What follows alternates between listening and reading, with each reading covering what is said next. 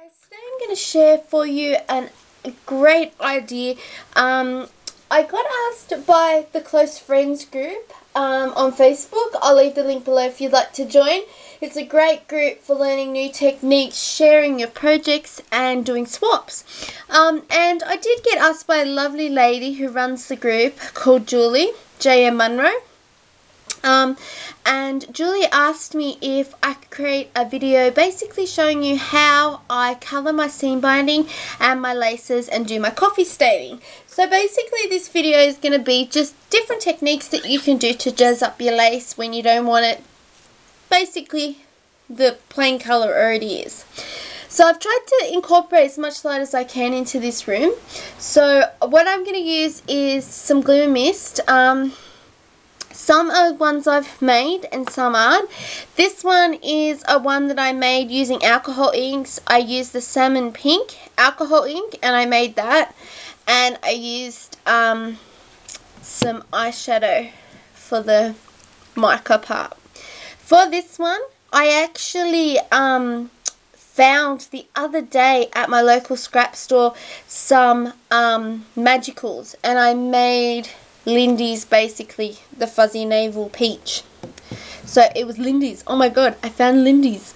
I found it in the embossing powders and the in the magical. So I was really so happy about that. So I can't wait. I hope they get sprays in now. And the suede. So as you guys know, I use the suede to death. But basically we're going to get started. I've got some laces here from the Lace Mama. And I've got some seam binding right here.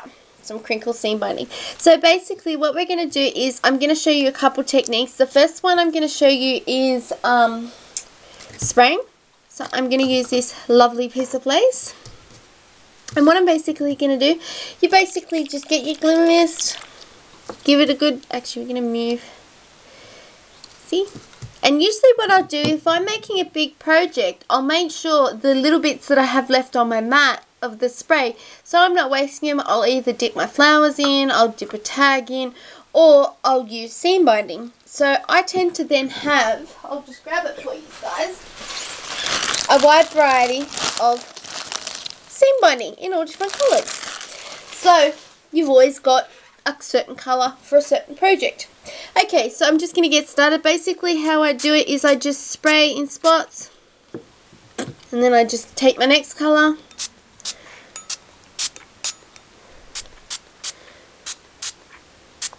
okay, just going to go back over because we want like a two-tone effect for this project.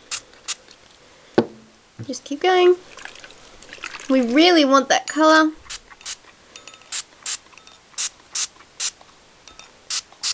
And I'm just going to go over with this last colour, just for some extra sparkle. Okay, now what we're going to do is we're just going to pick that up, and I'm going to dip my seam binding in there. So basically just throw it around and pick up every little bit that's on that mat. And sometimes what I'll do is I'll just dip that in. And as you guys can see, there's a lovely two-tone look there. Okay, actually I'm going to go over with a darker colour, darker brown, because we need some darkness in that. Okay, and this one is Woven Burlap. I can only seem to find them in the little bottles, I don't know why. If anyone knows where to get the big ones from, please let me know. Okay. So there's our two tones done. Okay, and then with your seam binding, do the same thing. And what I like to do is put my seam binding out and have a good look. If I think it needs some colour in certain spots, because I like to have a variation of colour. So I'll just go over and sort of spray in spots to give it a two-tone look. And I'm just going to dry this up and I'll be right back with you guys. I'm all dried and this is how it turned out. I'm going to grab a white piece of paper so you can see it right up against it. And that might be a bit easier. See that colour? So it's got like the two-tone effect. You could have it all the one colour, or you could have it two colours. And the seam binding came up absolutely gorgeous too. And you can also see all those creases that I'd done. And the two-tone effect, you can really see it up against the paper. Have a look. Look at those creases. Aren't they cool? The only problem is with doing seam binding and using your off bits that are on your mat is that not always your seam binding is going to look the same. You're going to have different effects. But you don't have to just colour these two using your sprays. You can colour them using tea, coffee. You can also use, and you can also make your teas and coffees into sprays. I don't know if you guys know that. But you could use your micas, luminaire, powders, your Pearl-X. You could even use paint, just anything, even gesso, gelato, you know, the gelatos that you get, you could use them. So next what I'm going to do is I'm actually going to get, show you guys how I make my coffee, basically to stain my lace. So what I'm going to do, the best lace to stain basically is cotton based. So what I've got is 3 different patterns of lace. So I've got the gorgeous laces from Lace Mama. So we've got this one, got a little offcut here, and I've got another offcut here. So what I'm basically going to do is show you guys, it's very simple. Water, some coffee. So I'm just using this one right here. So it's just Nescafe Gold. And as you can see, it's just the grits. So I'm going to mix it in. Maybe not. Okay, I'm just going to lose my camera. Well, this isn't working very well, is it? I did have it already.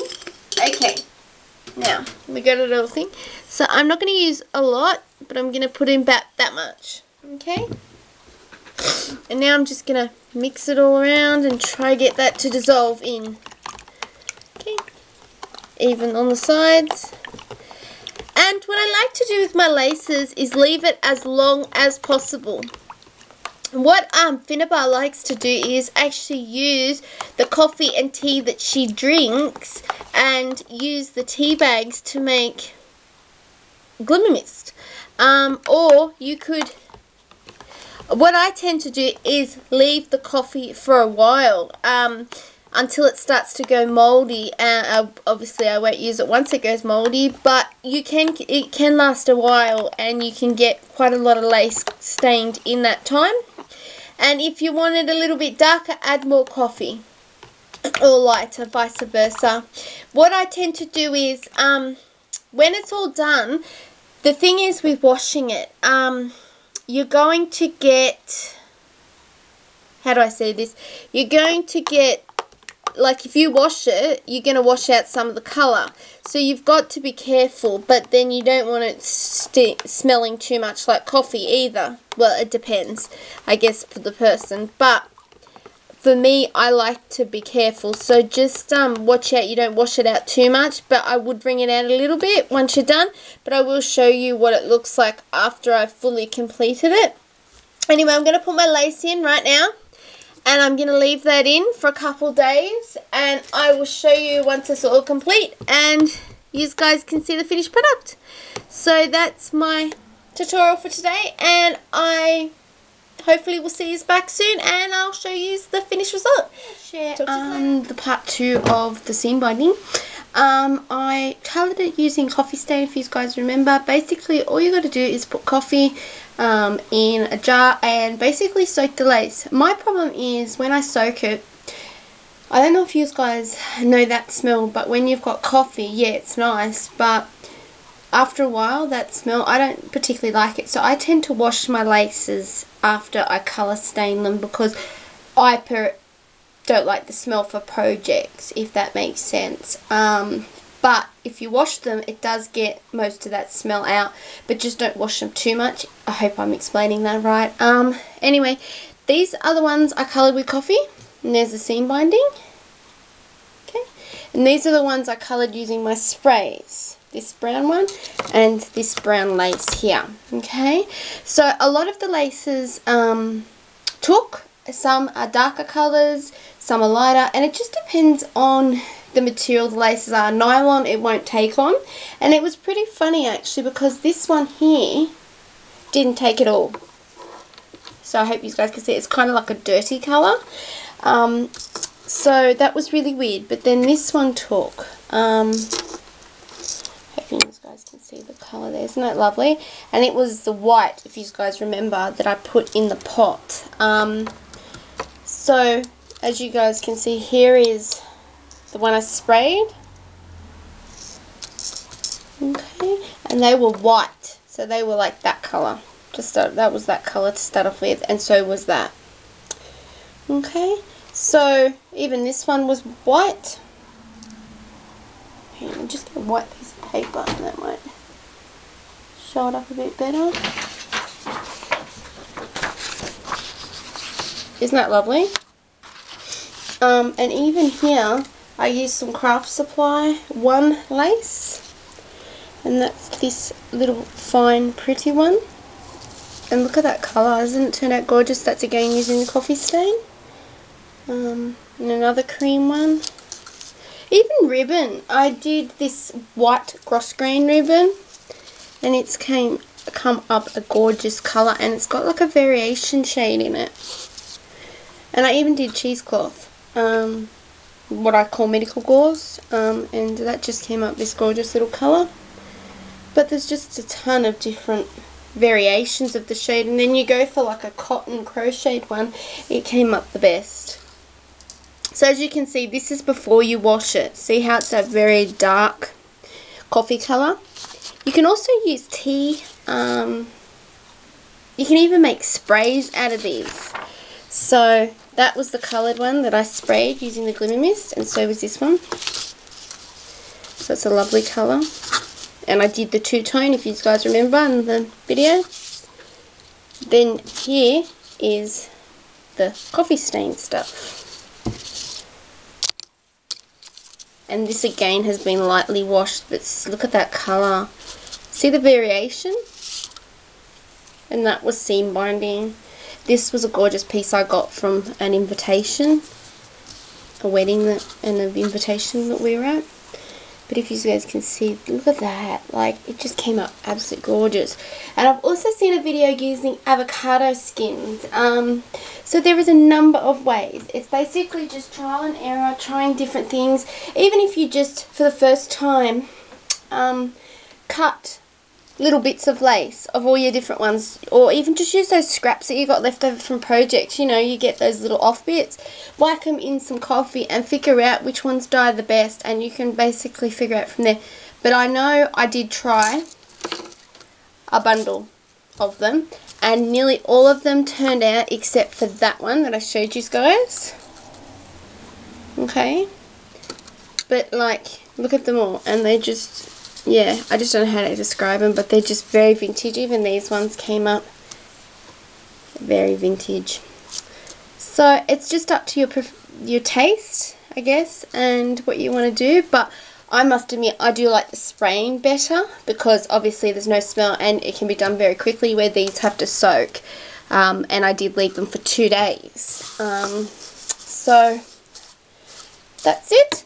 That's my lesson, and today is going to be like a 101 class. I don't usually really do these type of things, but I keep getting a lot of questions asking about seam binding and colouring and my sprays and things like that. So basically I'm going to go through, and there's probably going to be quite a lot, so if you know a lot about sprays and you know a lot about colouring and stuff like that, this probably isn't your type of video you want to watch. But for the people that don't really know, in front of you, what I've done today is, and this is on another video, I've actually coloured some seam binding and some lace using some sprays, just basically showing how versatile it is to just make an embellishment to match any project.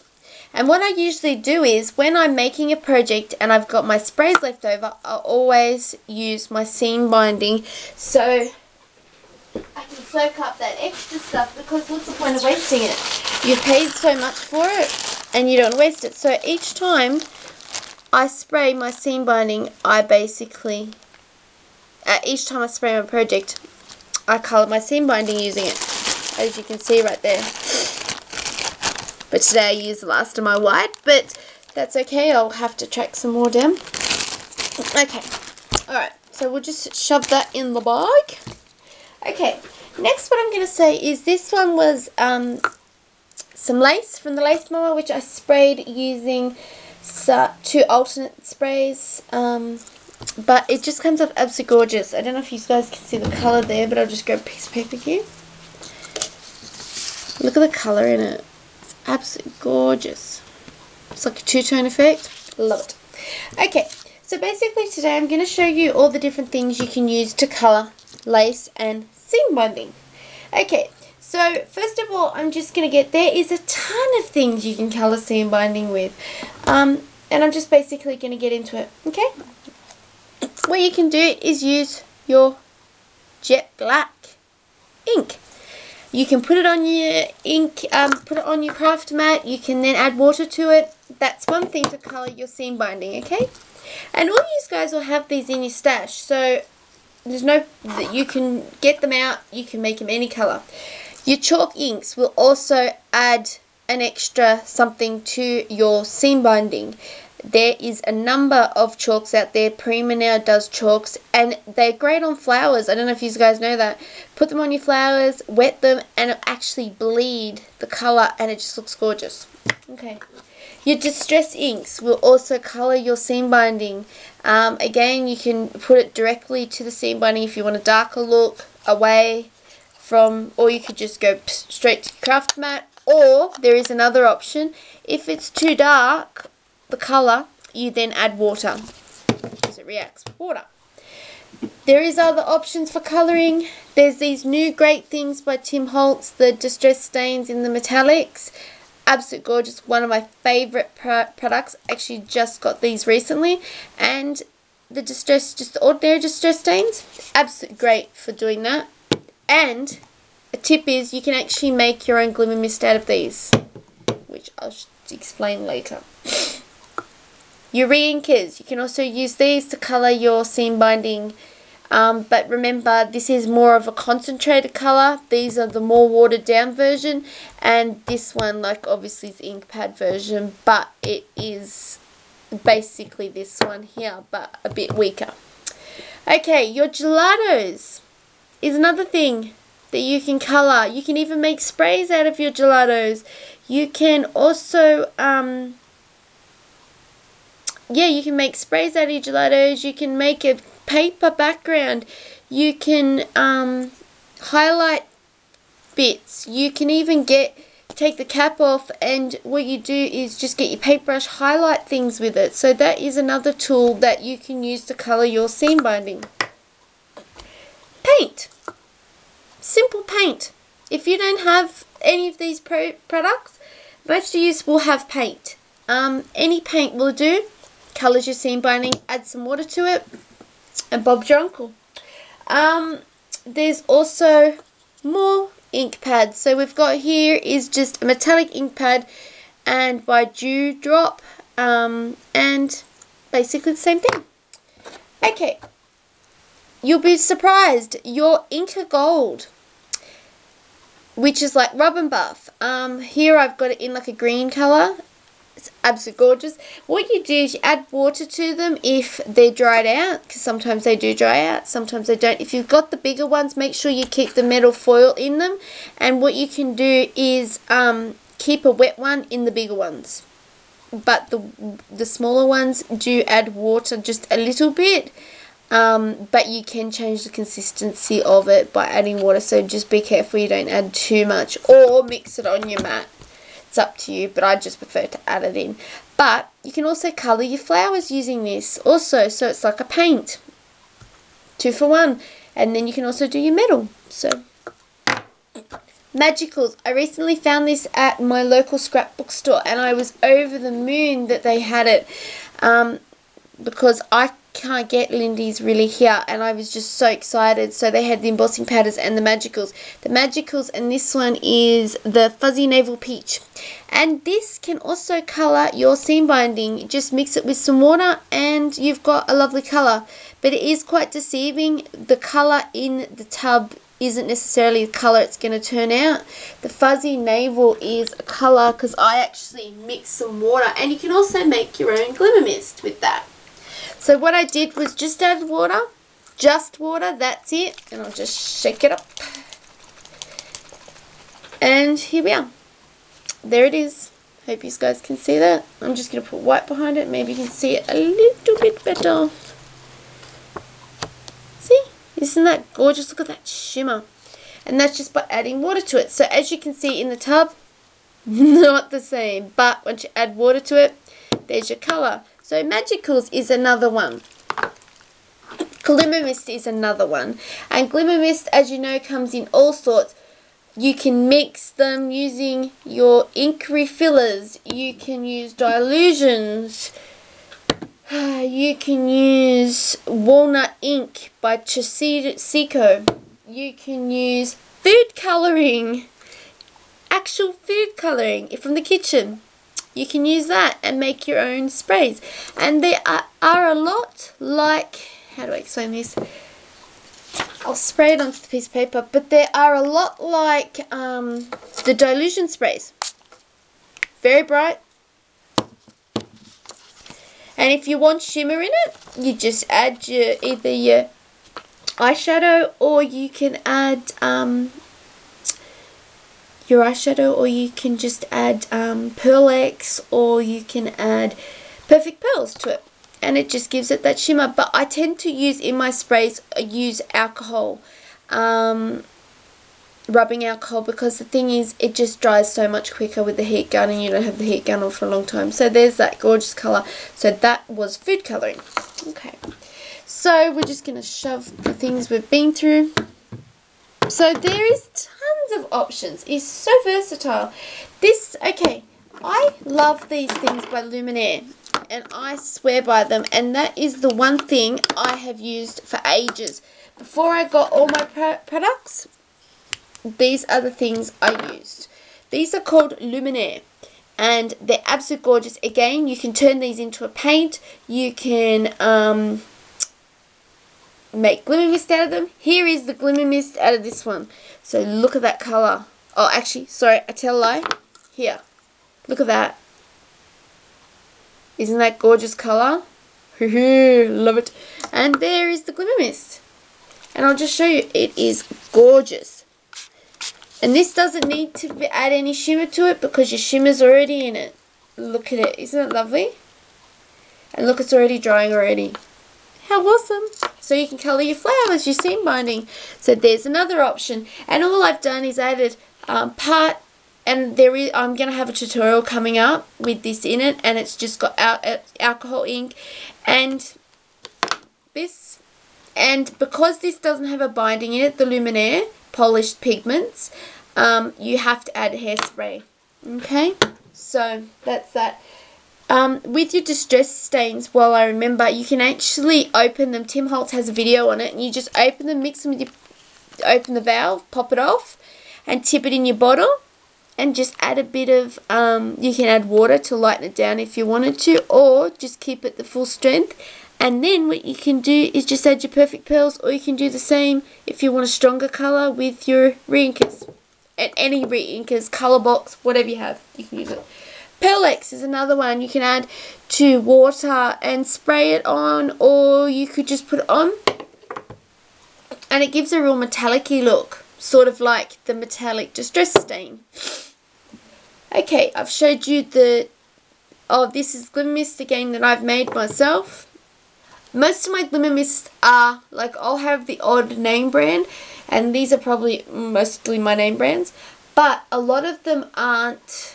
Like, there is Glimmer Mist, which you guys all know. I love to use my my suede colour, which I use like no tomorrow. But, you know, it, where did I put it? I like to use it to no end. But you know, the thing is too, you can use anything. It's so versatile, and I just love sort of making my own concoctions now. And you know, you can make them whenever you want, basically. You know, you've got the options.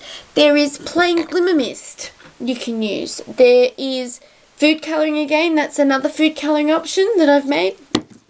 There is a thing called Perfect Pearl Mist, which is just pretty much not much colour, just more mist. There is also a thing called Twinkling H2Os. This is very similar to Twinkling H2Os. Again, you add water to them, and they're sort of like a watercolour paint, and you can colour. Even watercolour paints you can colour your seam binding with. So there is tons of options. Smooch spritzers. You know, I've given you a ton of options for colouring your seam binding, so be sure to go and try it all out and let me know how you go. And if you ever make a project using any of my techniques, please send me a picture or let me know, and I will love to see it and comment and see your videos, and I'll talk to you later.